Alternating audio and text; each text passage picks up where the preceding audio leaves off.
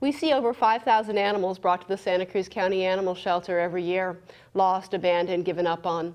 The main reason that so many animals come through our doors is pet overpopulation. As pets reproduce unchecked, there are simply not enough homes for all of them and their offspring. We work hard to care for them while they're at the shelter and to find them the homes that they need, yet every day there's more of them born, and it simply adds to the crisis.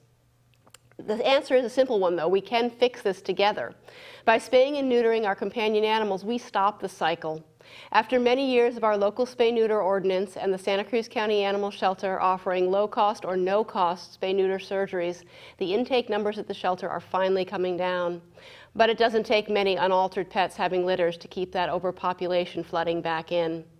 The Santa Cruz County Animal Shelter's flagship program is called Planned Pethood. Planned Pethood provides low-cost spay-neuter surgery for any cat, dog, or rabbit that lives in Santa Cruz County. We bring these consistently high-quality services at a very low cost, even free sometimes when we receive grant money and donations to aid us in our mission to end pet overpopulation. Right now we're offering free spay-neuter surgery for cats living in the 95076 zip code. As a bonus, these cats are microchipped and vaccinated against rabies. Take the time to make a difference. Get an appointment to get them fixed. Help us, help them.